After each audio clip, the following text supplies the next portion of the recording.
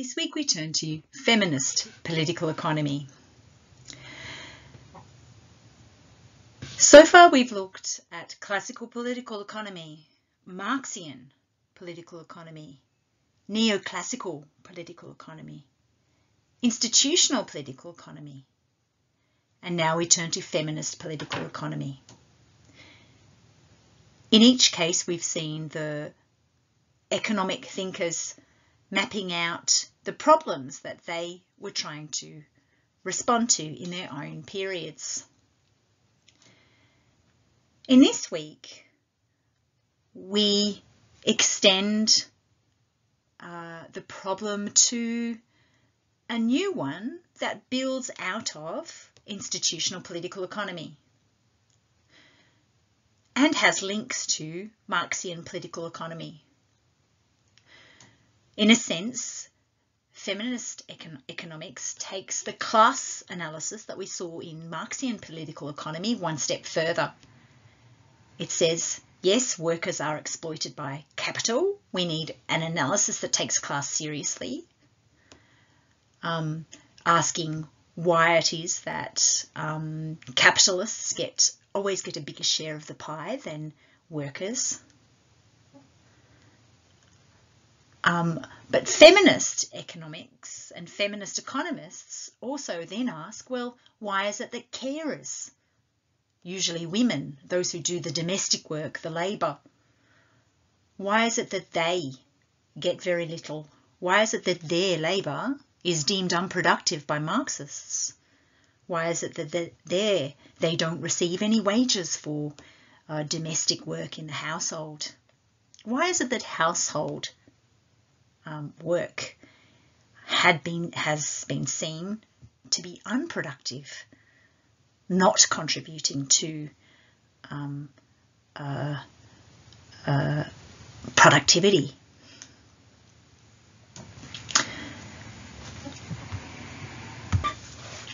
You can see too how this is linked to institutional political economy, because institutions like the family, like the breadwinner wage, like the trade union's concern for the male worker, all of these institutions also kept women in their place in the home as domestic angels of the hearth. Feminist economics really draws on these issues and brings to light questions that remain relevant today. Let me begin with a preliminary note on language and gender. We will be using terms like women and men a lot in this particular lecture. And so a note on my use of language and gender is called for here. There now exists increasing disciplinary recognition in feminist economics, recent feminist economics in its entanglement with queer economics, with the work of Badgett and others that we'll consider in week 11, there now exists increasing disciplinary recognition of the limits of binary definitions of biological sex and constructed gender. We'll look at this briefly at the end of this lecture when we consider critical considerations in relation to feminist economics. In this lecture, following Ross and Solinger's recommendations in reproductive justice, I acknowledge the contemporary need to use language that reflects a range of gender identities and the diversity of people's experiences in a context of rapidly evolving conventions. But you will also note a strategic use in this lecture of terms like a woman and man that reflect the significant historical role of these concepts and identities as they have played out historically across the Victorian period into the early 20th century, where traditional models of family behaviour were more or less accepted by economists, those who were recognised as economists, and where binary concepts were employed. And I do this both to understand the early theories on their own terms the concerns of the disciplinary feminist economists from the 1990s, the early founders of disciplinary feminist economics, and because we can't understand certain types of injustice historically without using these terms. But when we get to the end of the lecture and we consider critical considerations of feminist economics, asking who wins, who loses, and does it matter, we'll be able to bring some of the more recent work by Badgett and other queer economists to bear on some of the categories used by the early founders of feminist economics,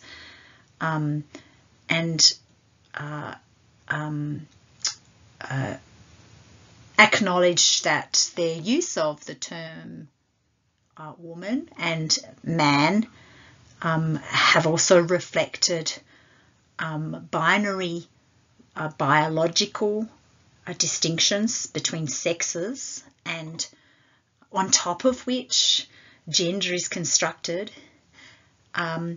ideas that no longer reflect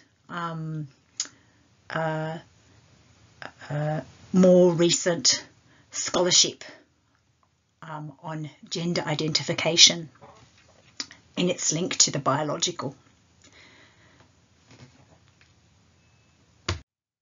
In our lecture plan today, we'll begin with a potted history of feminism in economics, and we'll recall our own approach to the material. We'll look at the problem that feminist economists assumed as their own, how they responded to this problem, and then we'll apply a critical lens to disciplinary feminist economics too, asking who gains, who loses, and does it matter.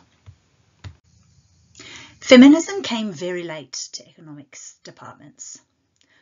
Although feminism had already come to disciplines like philosophy, cultural studies, English, history, and other areas, sociology and so forth.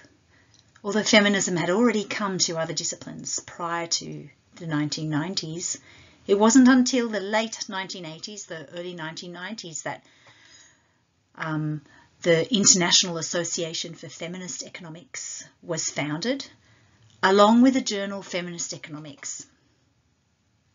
These were disciplinary means by which economists could try to achieve recognition and rewards for their work within the discipline, allowing them to secure the institutional recognition for job security and for doing certain forms of research that hadn't been done before.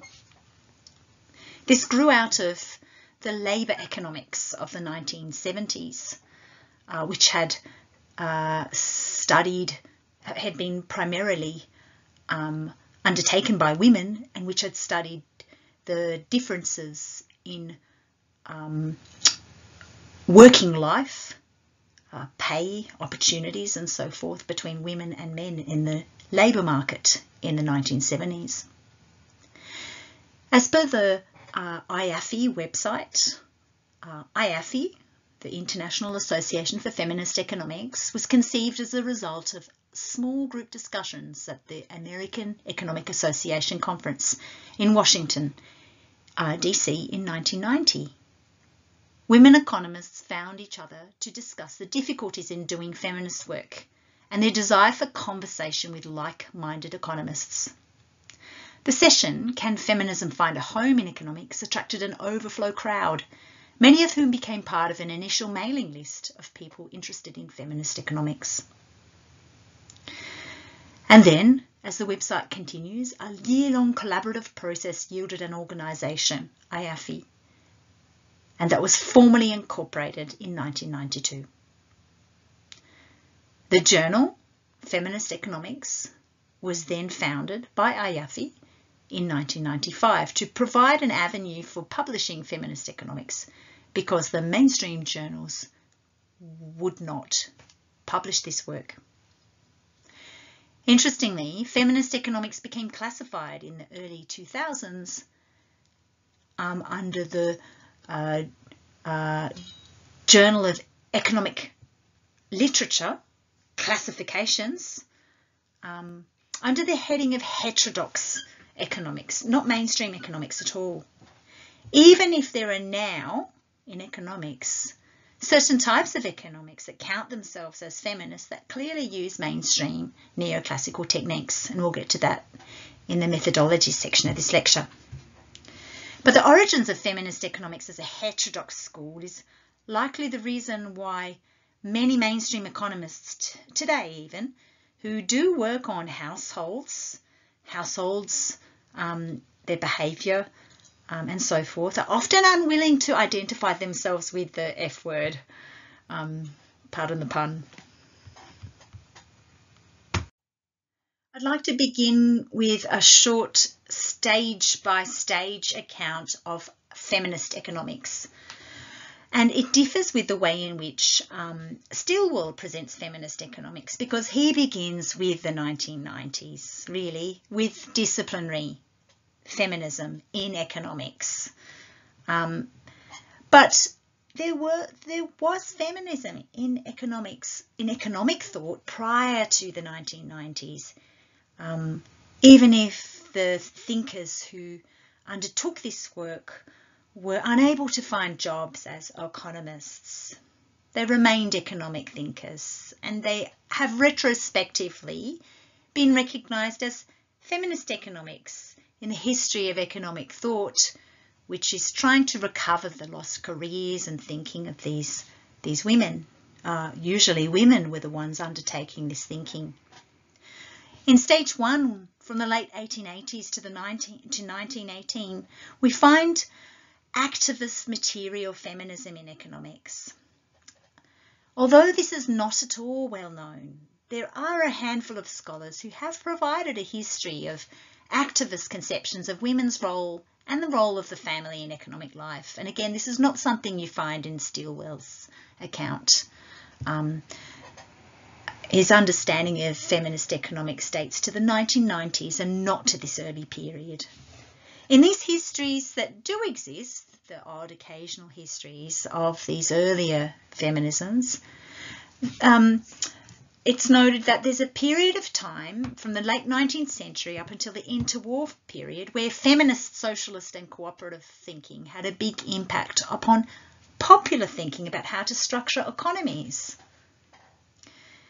For example, Edward Bellamy's Looking Backwards, 2000 to 1887, published in 1888, was a bestseller, and it developed an idealised account of the utopian socialistic city in which domestic work had been nationalised with cheap public laundries and nutritious public canteens. There was no housework. There were no domestic servants in this imagined Boston of 2000 that Bellamy imagined back in 1887. Families whose members were fully and compulsorily educated to college level were able to choose how they would contribute to the economy as a function of the strengths and interests of their members. This book reflected preoccupations of the time, reflected in both fiction and in scholarly tracts. Although Edward Bellamy was not himself a woman, a lot of this thinking was pioneered by women who recognised the need for overhauling the economic organisation of the late 19th century domestic life.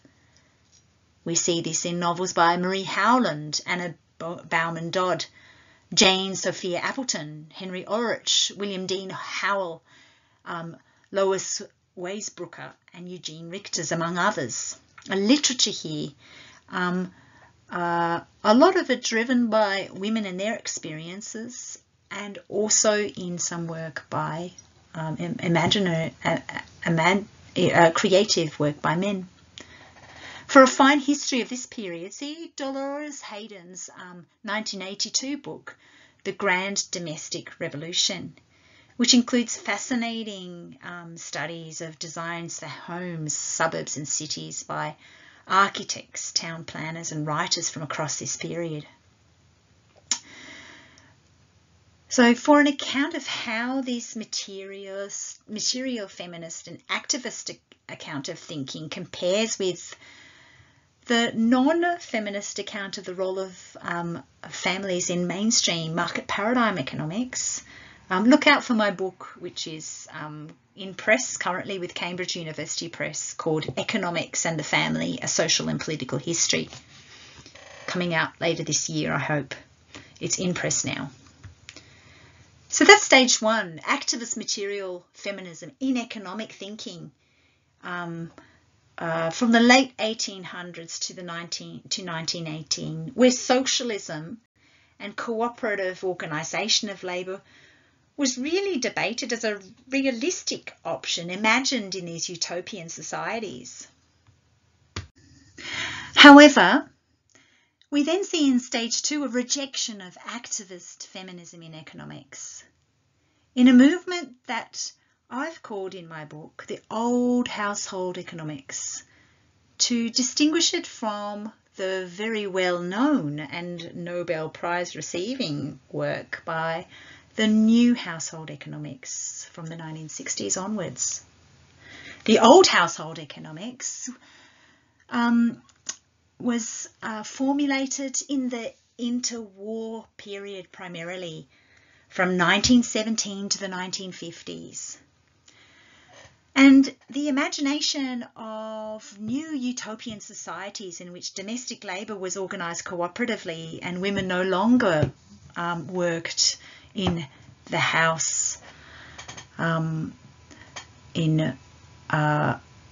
oppressive conditions, all of that changed during the First World War and the interwar period.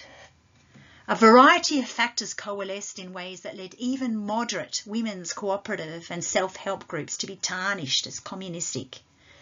And the factors included the impact of women working in the US during the war, replacing male labour with men at war, pent-up demand of male workers returning from war who didn't want to be replaced by women, a struggle internal to the trade unions between men and women, with unions seeking to support men to return to work.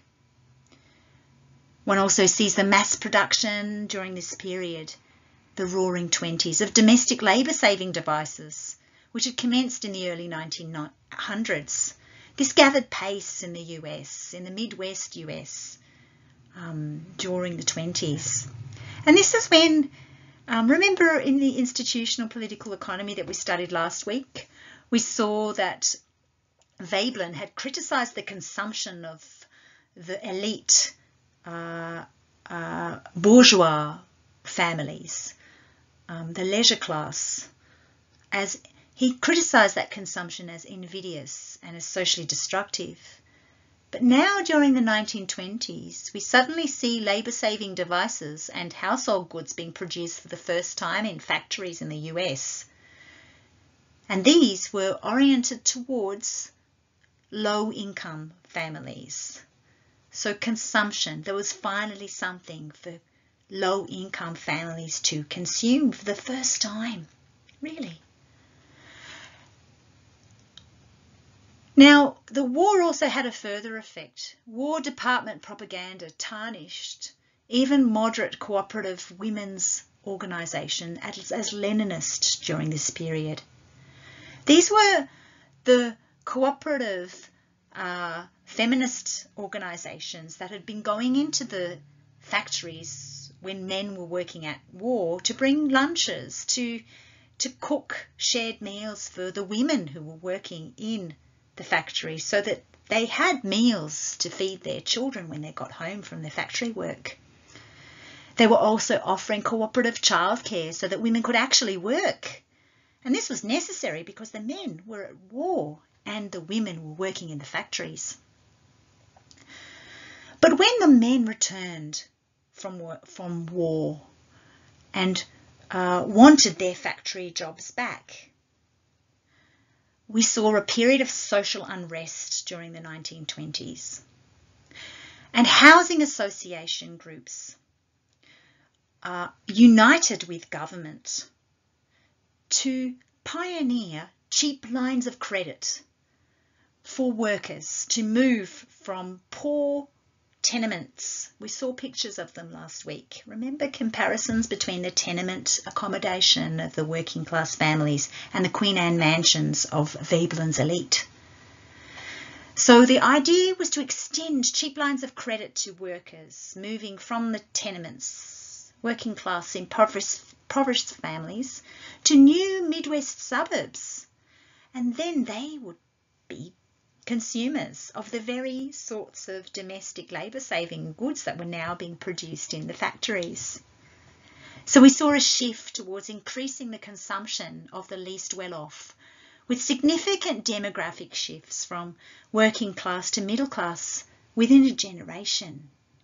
It was a striking change.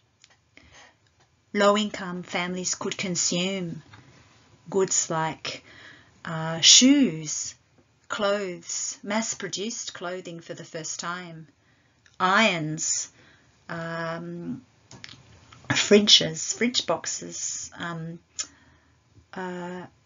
laundries, and so forth. Internal laundries for washing clothes, things like that, in their fully detached houses, where labour at home became isolated instead of being communal laundries in tenement, working class tenement apartments. We now saw fully detached houses, practical, with their own internal kitchens and laundries, and all of the domestic labour-saving devices to go with it to allow women to do that work more efficiently, but at home and not in the factories. This had an impact upon economics. Instead of being oriented to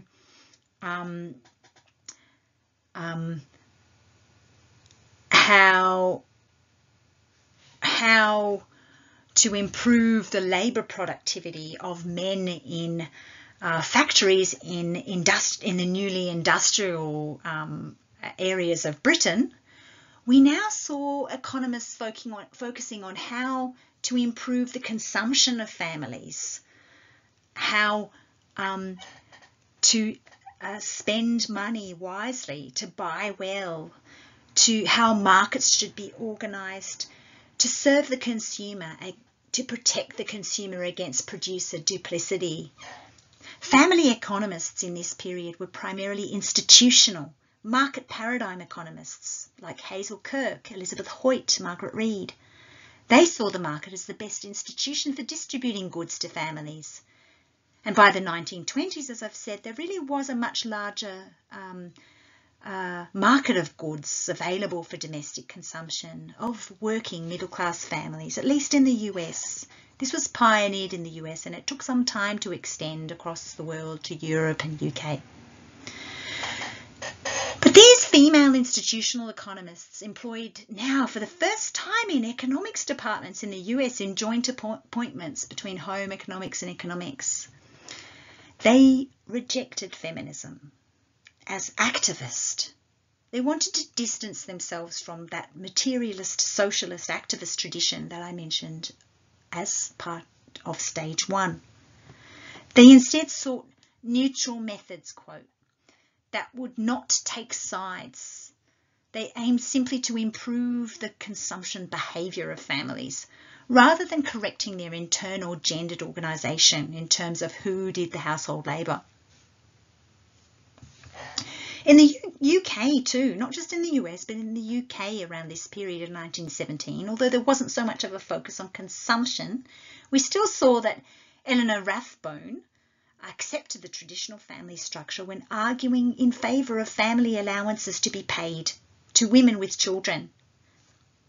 Rathbone had argued that the male breadwinner wage that had supported an industrial labour of men in factories in Britain actually hadn't ever been fully converted into family income because men didn't hand over their wages in full to the woman, to the mother.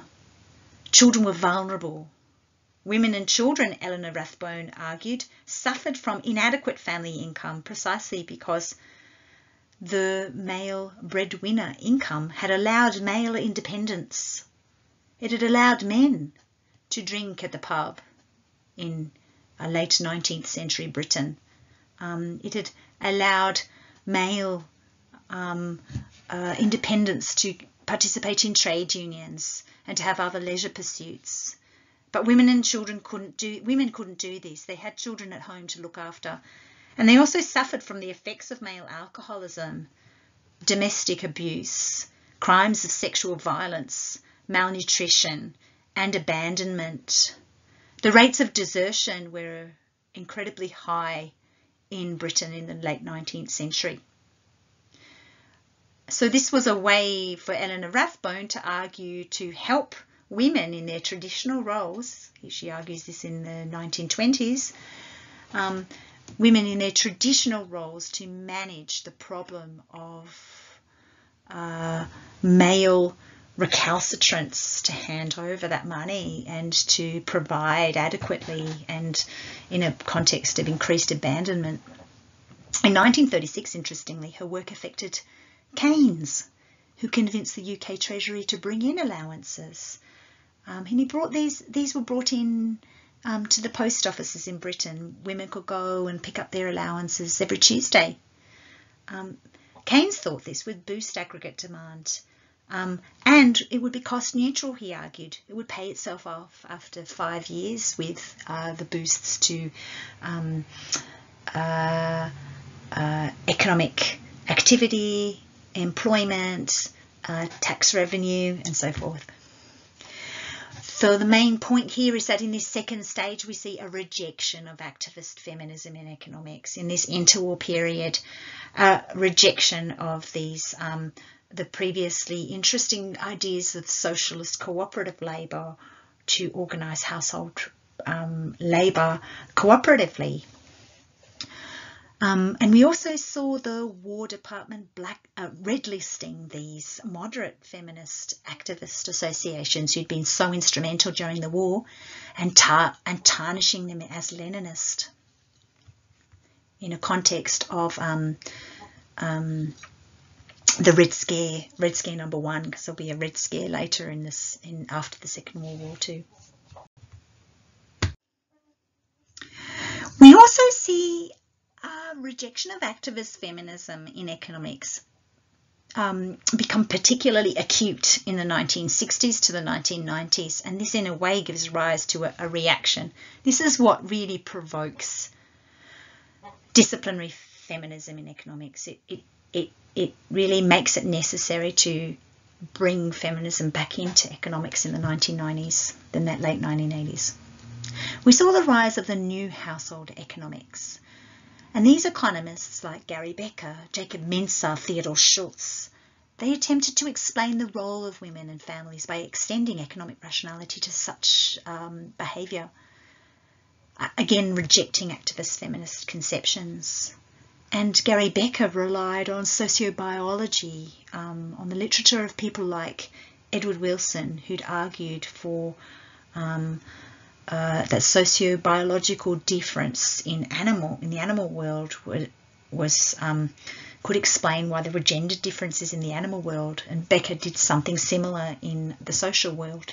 He felt that the comparative advantage of having children would make it rational for women to choose to invest in household labour rather than market labour.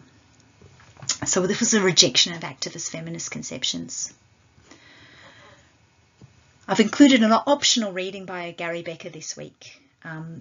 It's optional as it assumes 30 micro, but you can still skim it to get a sense of the argumentation involved. It's framed, in my view, as an attempt to explain why the post-war welfare state and later the war on poverty were not viable. Demographic changes, lower fertility rates among those who are more educated, meant that there were less young people in comparison to older people in advanced capitalist democracies, and a fear that welfare states would not be able to raise a revenue from taxation to sustain an ageing population. And there was also the context of the civil rights movements linked to the war and poverty in the States in the 1960s, which had invested in community empowerment strategies, which these new household economists rejected. New household economists sought to explain the fertility decisions of families to invest in the human capital of existing children in terms of the economic rationality of those involved. That sounds complicated, but it's just really the idea that women or partners are going to decide to have less children, and they're going to have less children of greater quality, more educated, and they're going to prefer that to more children of a low quality. And the implication is that families should be responsible then for the welfare of their own members so that they enjoy and suffer the results of their own decisions. And they become responsible. Becker describes Malthus, again like Marshall did, as having one of the first modern conceptions of population and change and fertility. Have a look at Melinda Cooper's fantastic analysis in family values between neoliberalism and the new social conservatism for this idea. So that is again part of stage 2, a later version of the rejection of this activist feminism in economics. And so stage 3 is really where Frank Stilwell begins, but he misses out on this absolutely fascinating history that really hasn't been told until my book. So impress if I didn't say that before. So if my reading is correct, then feminism came late to economics almost as a reaction to problems within economics, and not, as one might have otherwise expected, as a response to the demands of the social movements of the 1960s and 70s. Although it was also linked to that, obviously, and certainly it was. The studies of labour market economics by women in the 1970s were about why women weren't working as much as men, what their education levels were, what impediments they faced, why their wages were lower, why they were segregated into certain forms of occupation that had lower wages, all that stuff. But it was also a reaction to problems within economics, because there was a view that the new household economics had really pushed to one side the problem of gendered inequalities as an injustice. Becker and others, Gary Becker and others, had rationalised economic inequalities between women and men as if they were mere outcomes of rational choice. But the feminist economics of the 1990s wanted to reject that and say, no, we have to see gendered inequalities as injustices that need to be changed and not facts that need to be accepted as rational choices. So the main problem to be discussed further in a moment is gendered inequalities in economic outputs and outcomes. And Gillian Hewitson's book, Feminist Economics, and she actually studied at La Trobe under Professor John King, identifies 2 different responses. I really like her book. There's firstly the add women and stir, or feminist of equality approach, also referred to as the gender neoclassical feminist economics. This is committed to the normative goal of overcoming gendered economic differences. And these economists try to show that the new household economics approaches of Becker and others had ignored or actively undermined the important moral goal of understanding how economic conditions had disadvantaged women in families and how this disadvantage might be overcome. So the ideal was gender irrelevant markets, no significant difference between the market behaviours of individuals on account of their gender. The idea was that mainstream economics just needed to be corrected by explaining and overcoming gendered differences now positioned as injustices. But then there was another type of feminist economics that was formulated that was quite different to the feminists of equality. These were the feminists of difference. And the aim really was to see, was not really to see women's behaviours and experiences as objects of discrimination or to try to achieve a market without any significant gendered differences in economic outcomes, but rather to show how the understanding of women's experiences was distorted by the very methods that were producing the disciplinary knowledge. And there was a movement within this second approach to value the work that women did as a kind of economics of provisioning, responding to needs, where economics itself became about provisioning in response to needs and not about a rational choice or about increasing production or and so forth, increasing efficiency and so forth, but about provisioning, about responding to needs. And the work that you're reading this week falls across both of these two different categories, indicating the diversity and heterogeneity of feminist economics. So that was the history as I've told it, well beyond the shorter history that Frank Stilwell tells, which begins from the 1990s onwards. I don't think we can do that. I think we have to start earlier if we want to understand feminist thinking in economics and why it became marginalised and why it returned. Now that we understand that history, we need to ask the question, what are the problems to which feminist economists have sought to reply? And again, that's the first stage of our three-pronged approach: the problems, response, and critical considerations. So there were two quite different problems, and I've referred to them already at work in the book written by Gillian Hewitson. The first is the problem of whether gender differences in economic outcomes exist, why they exist, and how might they be overcome. A first type of feminist economics that I've referred to as equity feminism or equality, concerned with equality. But then there's another problem. Have our understandings of women's experiences been distorted by the very methods that produce the disciplinary knowledge? The idea is that so far neoclassical economics has understood human behaviour as a rational choice subject to budget constraints of time and income, so that women are seen to choose and make choices about investing in household human capital rather than market relevant human capital. And also where household labour has been seen as unproductive, as the backbone for the productivity of labour in industry. And the idea is that these approaches to women's experiences have distorted our understanding of this. So the problem is the distortion of our understanding. It's a methodological problem. So to say a little bit more about this, we see in a first stage the add women and stir approaches. A first problem is to elucidate, to actually show the existence of statistically significant economic inequality between women and men. That's the problem. Gendered pay gap, gendered poverty gap, etc. And you see this in the text that you've got to read today by Gillian Hewitson.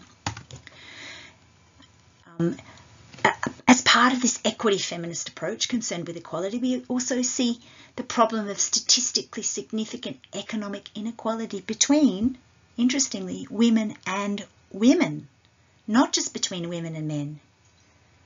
And for this, we also turn to Gillian Hewitson's text. We see life expectancy gaps and different earning capacities between women of different backgrounds and locations, and this is depicted as a problem. So economics here is elucidating and illuminating this problem and trying to manage it. And what should be done about it? And then this second approach, as I've mentioned, instead of being concerned about inequalities as a problem, the problem is conceptualized as problems with method, problems with the dominant neoclassical method and its application, problems with microeconomics, how to explain the relation between price and economic behaviour, This depicts economic behaviour, including undertaking unpaid household labour as a result of choice, not as a result of social norms, legal institutions, or other forms of power.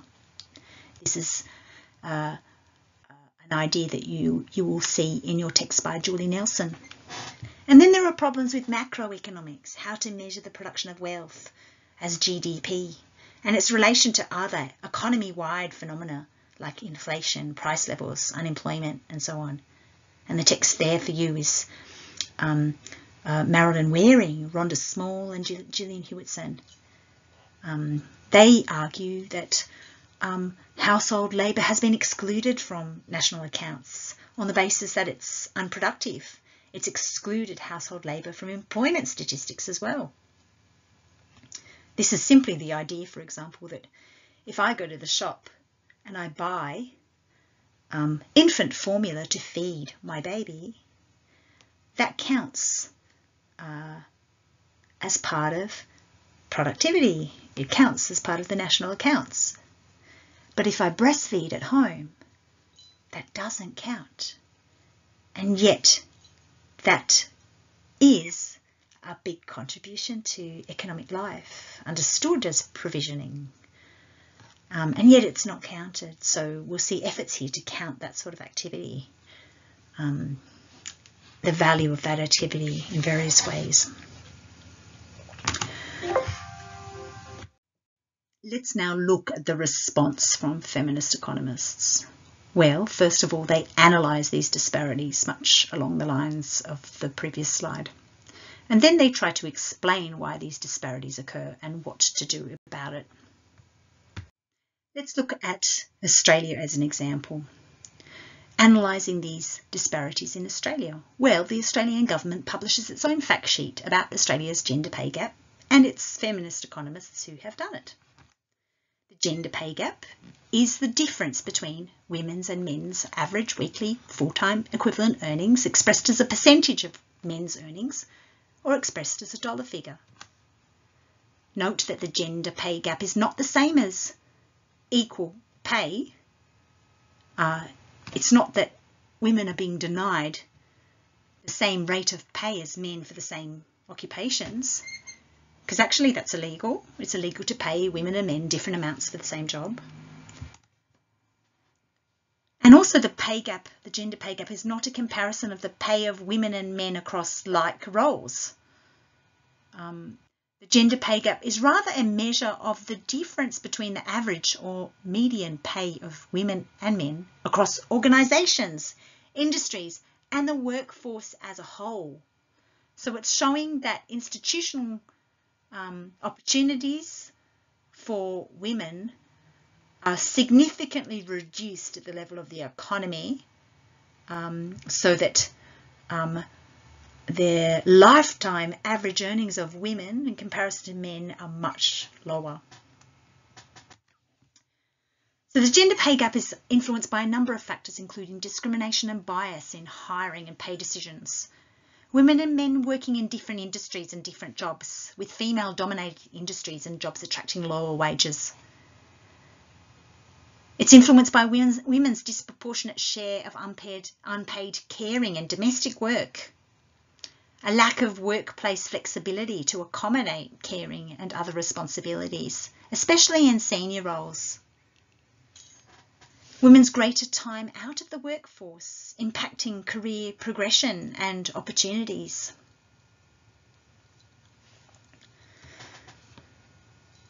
The effect of lack of sleep.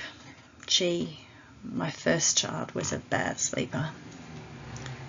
I used to come to work and nap on the floor to be able to then work productively. Gender pay gaps are an internationally established measure of women's position in an economy, although due to differences in sources, definitions and calculation methods, they are difficult to directly compare across countries.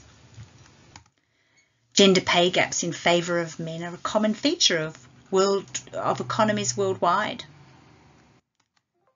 And here I've put the way in which Australia's gender pay gap is calculated, and I've provided you with a website where if you head over to that website, you can actually test yourself to see whether you understand the gender pay gap, the concept of it in different scenarios. So head over there and see how you go.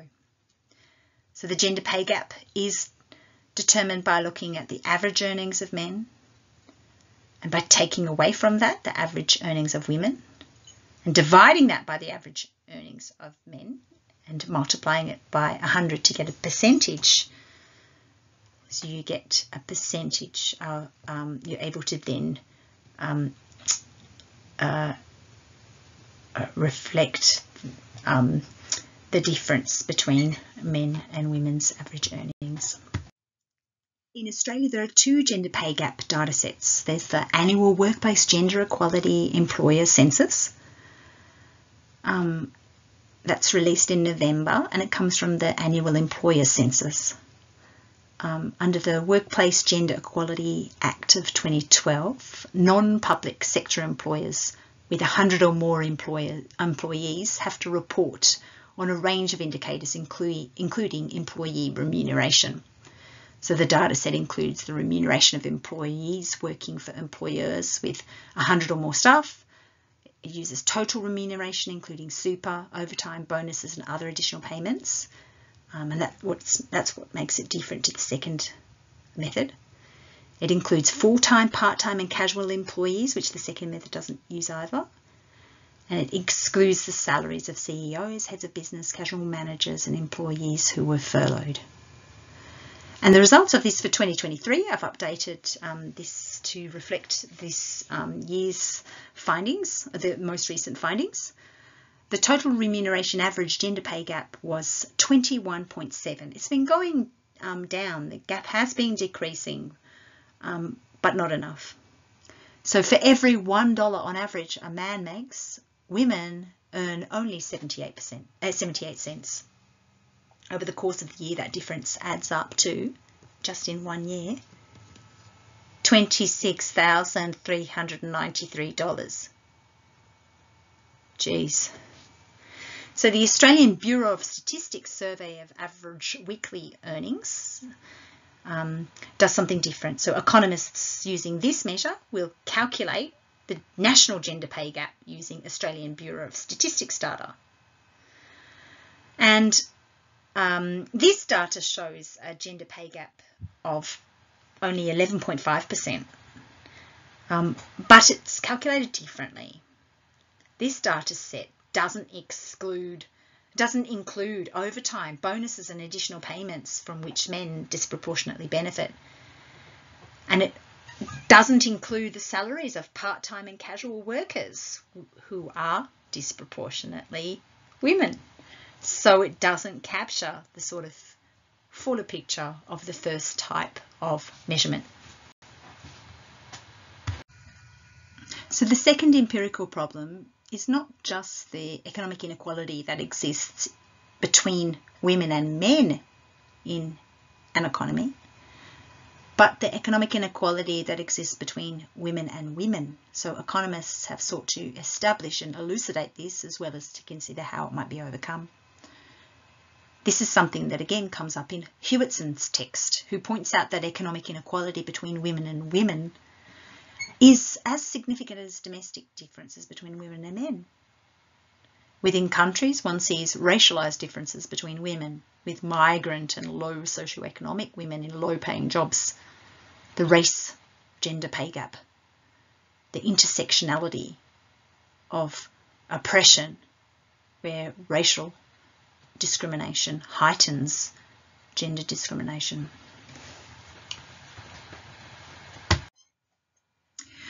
Now, we've so far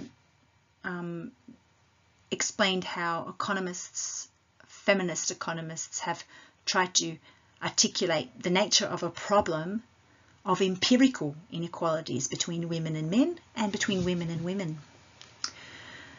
But they will also articulate theoretical problems with dominant neoclassical approaches to understanding women's behaviour in families. And so the second branch of feminist economics the one that contests the very methodology used by mainstream economics, actually points out that the problem is microeconomics and its assumptions and methodologies and findings. And so we'll see that the response will be to develop different sorts of methodologies that are plural and that see economics as provisioning in response to needs and not just about understanding rational choice subject to constraints of time and income. So the feminist economists have pointed out that approaches that are neoclassical, like Gary Becker's, have depicted, particularly in his family economics, and also in Theodore Schultz's family economics in the Chicago School of Economics, this rational choice approach to understanding women's behaviour depicted economic behaviour, including undertaking unpaid household labour by women, as a result of choice and not as a result of social norms or legal institutions or other forms of power. We get this idea in Julie Nelson's text. So, for example, let's consider briefly how new household economists explain why one partner chooses to specialise in unpaid household labour, with the other partner choosing to specialise in paid market labour. Gary Becker won the Nobel Prize for Economics in 1992, in part for using neoclassical techniques to explain this. For Becker, a gendered division of labour is driven by three factors. The first factor includes gains of specialisation and gains from trade. Even if men and women are identical, he said, even if we assume they're identical, just pretend they're identical, because he doesn't think they are, specialisation and trade would still drive a division of labour, he said. As soon as one person in a relationship, this is an assumption of a couple, a heterosexual, primarily heterosexual couple, although it could be extended to non-heterosexual relationships.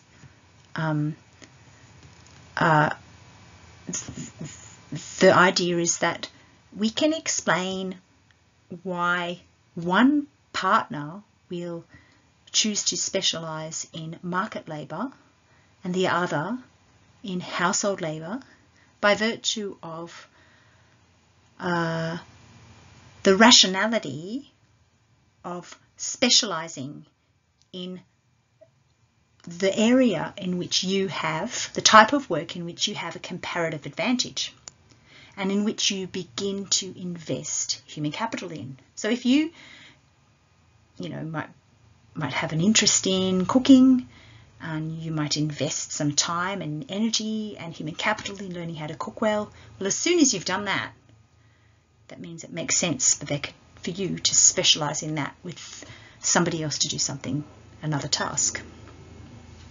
The second factor is that comparative advantage associated with biological difference creates differing opportunity costs for certain activities.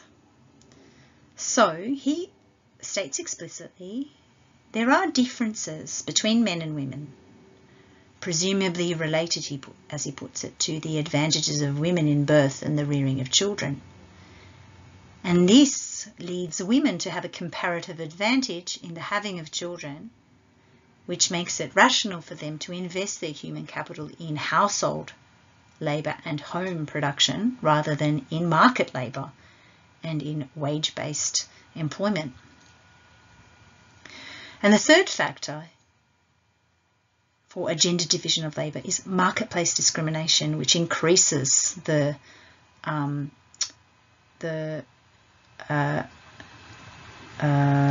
rationality of choosing to specialise in household labour, increasing the costs of women's market activity relative to men.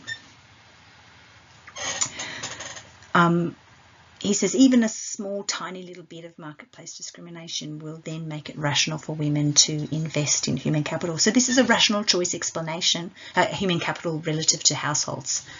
So this is a rational choice explanation of why women rationally choose to work in the house rather than investing in market-relevant human capital and working for a wage. Now, feminist economists were reasonably upset with this because it tended to present these outcomes as mere rational choices and not as injustices. And they wanted to say, no, these are injustices.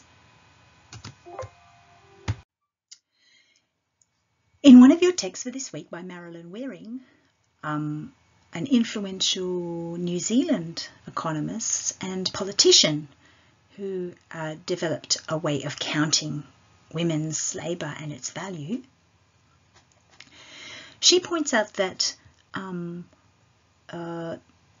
mathematical formulas assist the illusion that economics is value-free science. Propaganda, she puts it, is less easily discerned from figures than it is from words. To view value as derived from scarcity, utility and desirability is itself not objective, but a specific moral and political viewpoint. So if you're conceptualized as making a rational choice subject to budget constraints of time and income, scarcity of goods, a desire for utility, then the outcome of your choice is then seen to be rational. And if you choose to invest in household labour under those conditions, well, so be it. But she wants to say that those assumptions then produce the illusion of the decision as free. It doesn't see these economic inequalities as injustices. The basic definitions and concepts in the male analyses of production, she writes, and reproduction also reflect an unquestioned acceptance of biological determinism. Women's household and childcare work are seen as an extension of their physiology. I've carefully studied Becker's book on family economics myself and noted that he draws heavily on the work of Edward Wilson, a socio-biological account of gendered behaviour in the animal world. This is in the 1970s that Edward Wilson wrote this, and it was in part a response to the women's and sexual liberation movements who were arguing that gendered differences constructed on top of biological difference were actually arbitrary and contingent social constructions that could in principle be changed.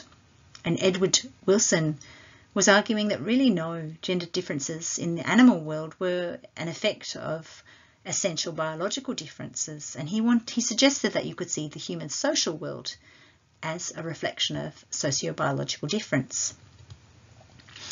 He clarified later that he didn't intend to really put it like that, but it's clear that this is quite a potential extension of his arguments. And critics made that point at the time, that it served to oppose the objectives of the women's movement. And Gary Becker draws on this to develop his ideas. In the text you read by Julie Nelson, we also see her mentioning similar problems with the neoclassical approach. The neoclassical approach, quote, reflects a narrowing of the definition of economics that reflects particular gender-related biases. The economic approach, as Gary Becker refers to his methodology, is commonly used to mean viewing a problem in terms of choice, individual welfare, in terms of profit-maximising choices of autonomous rational agents. And Nelson argues that what becomes of lesser concern is an idea of economics as provisioning. There's no concern anymore about whether people are able to get what they need. Rational choice under constraints is all that's important for the neoclassical economist, according to Julie Nelson. So we now turn to how feminist economists in the 1990s, the late 1980s onwards, responded to these perceived problems. Remember, the problems were conceptualised by the feminist economists as the empirical problem of gendered inequalities that were injustices, and as a theoretical problem where neoclassical economics were presenting these gendered inequalities as outcomes of rational choice, rather than seeing economics as concerned with provisioning in response to needs. And so the responses align with these problems. The responses are first to try to use economics to identify the constraints that will need to be changed if we're to overcome gendered inequalities. So we'll see people like Shoshana Grossbard arguing that if we understand the lesser outcomes of women in divorce processes, the fact that they get significantly less in divorce processes, if we understand them as a form of non-cooperative bargaining, then we can consider, well, how might we want to change the institutions that constrain that bargaining so that better outcomes for women in general become possible. The second view is to see economics as about provisioning in response to needs and not about mathematical modelling, where the latter is just one part of the story. And this is the sort of view defended by people like Nancy Folbrough, Julie Nelson and others, where the idea is both about how to count the value of what women do, Marilyn Waring, and also about how to design institutions that ensure that children do get enough food, that they have a good education, that they have access to quality childcare and care, and so forth, and that,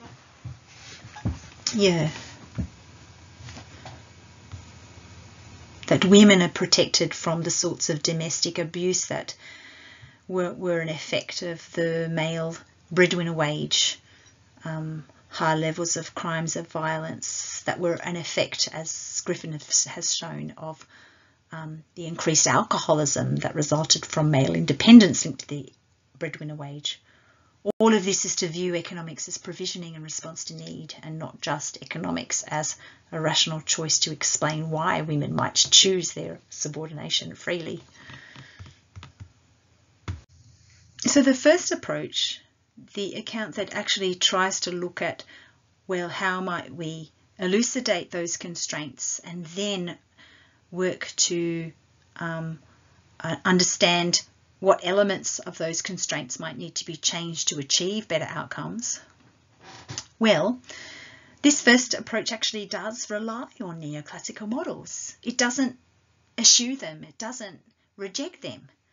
Neoclassical models have played a major role in feminist economics, particularly in the equity stream of feminist economics. So we see, as I mentioned, Shoshana Grossbard, and you can follow her on Twitter. She calls herself the Economist of Love and does some really interesting work on the lesser outcomes that women unfortunately experience as an effect of constraints on the bargaining processes that they need to, that their decision processes are inevitably constrained by. Barbara Bergman too, although she criticised Shoshana Grossbard for relying too heavily on Gary Becker type models, Barbara Bergman herself uses such models.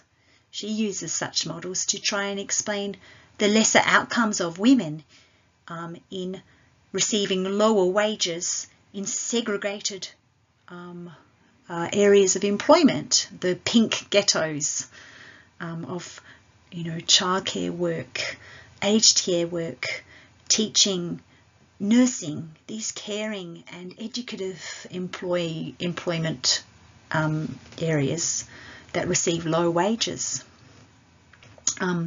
And this too is about how to, if we want to achieve greater gender pay equality, how might we change those institutions to achieve that?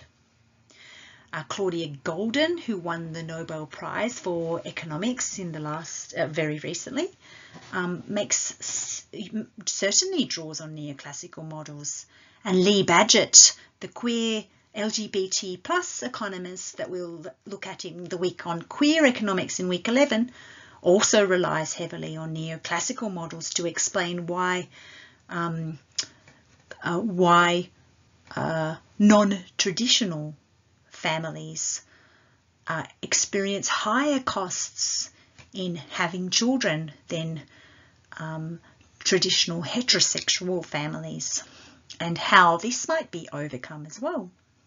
This account is called Gender Neoclassical Economics, and it, in certain versions, can be feminist. Not in Gary Becker's version, though. The second approach is associated with that idea of difference economics, difference feminism, not equity feminism anymore. And this contests the reliance on neoclassical models. We see the proponents being Julie Nelson, Nancy Folbra, and so on.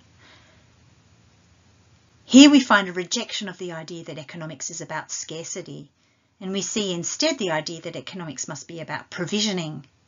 Economics should be centrally concerned with the study of how humans, in interaction with others and the environment, provide for their own survival and health. And this means that the objectives and methods of this second approach are different to the neoclassical approaches, although some of the latter techniques may still often be helpful. Statistical, empirical analysis to research how people empirically respond to incentives can be useful.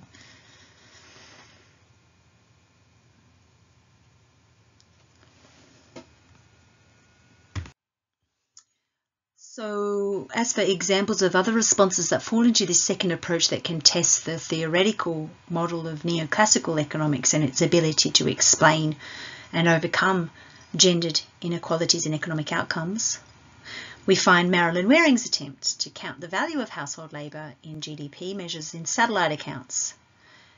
This is the idea, for example, that the value of breastfeeding at home, which does not count as part of GDP, should still be counted. And the question then becomes, well, how do you value it? So there has been work done in terms of thinking through what methods might be appropriate forms of evaluation. Should we value breast milk in terms of its equivalent on the market, infant formula? Or should we value it in terms of the investment of the woman's labour in breastfeeding? The salary, let's say, that the value of that labour in terms of a salary of a type. So there have been efforts to try to specify, well, how can that be valued? How can household labour be valued? How can we value how much the work of a woman at home doing the laundry is worth in these satellite accounts? But still, even now, this means that macroeconomics, which is the study of GDP, its definition, how it changes affect inflation and employment, and how the government can manage it, it still continues to exclude about half the economic activity that's actually being undertaken, because this still only appears in satellite accounts, this work. This is a significant limitation on policy making. Feminist economists have also sought to show how gender matters for policy efficiency as well as equity. So it's not just efficiency, but it's not just equity, but efficiency. Studies of developing countries have been undertaken, which have shown, for example, that reducing gender inequality in education enrolments, the labour market or time burdens, leads to rises in productivity, national income and economic growth. So to summarise, how have feminist economists conceptualised the problem? Well, they have conceptualised the problem in terms of gendered inequalities that can exist empirically in economic outcomes between women and men and between women and women. Also, they've conceptualised the problem as theoretical. Problems with the dominant neoclassical approaches, rational choice subject to budget constraints of time and income, and how these have misunderstood gendered inequality as rational choice when it should have been understood as injustice. There's also been problems, according to the feminist economists, with how economists have calculated GDP, which have excluded a significant amount of the productive activity of an economy. As for the response, feminist economists responded by trying to uncover these inequalities through empirical studies. They proposed methodologies and frameworks that repositioned economics as provisioning in response to needs and not as a rational choice explanation of behaviour. And they tried to count the care work that takes place in households, which has been wrongly viewed as unproductive and lacking in market value. Let's now turn to part 2, who wins, who loses, and doesn't matter. So who benefits? I find it hard to answer this question given the diversity of feminist economics, with economists having studied how to improve the lives of care workers in particular industries, women at home looking after children, and a whole range of different identities.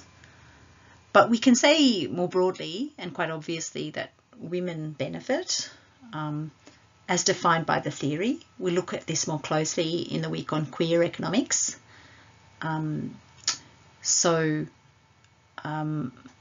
We look at how the early feminist founders of economics conceptualised women and gender in a particular way, and how this became criticised by queer economists like Badgett, who also identify as feminist economists. Women from minority backgrounds also benefit from this approach because the concern is also about differences in economic outcomes between women and women, articulated through the lens of the effects of race on gender difference.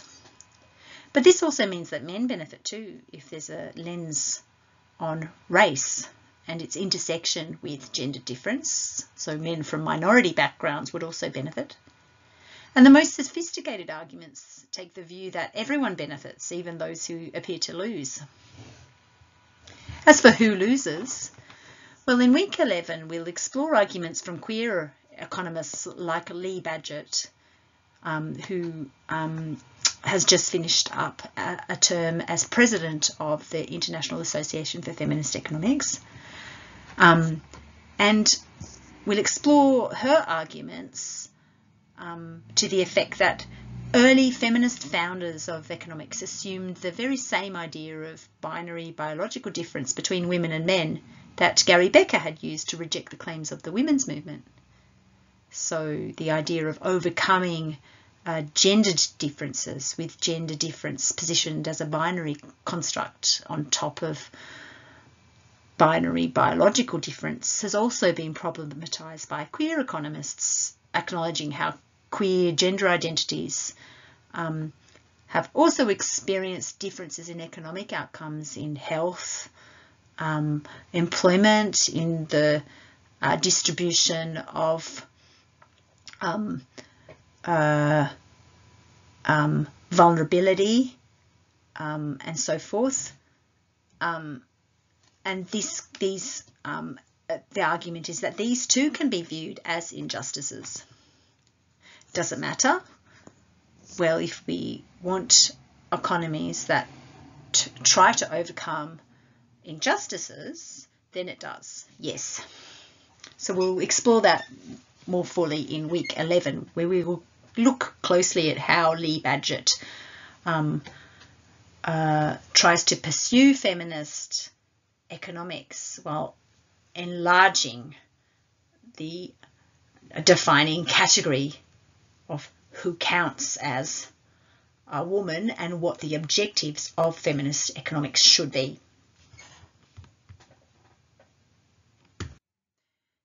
We look forward to seeing you in Tutes this week, and this is just a heads up that after the tutorial in the week that follows, it will be mid-semester break.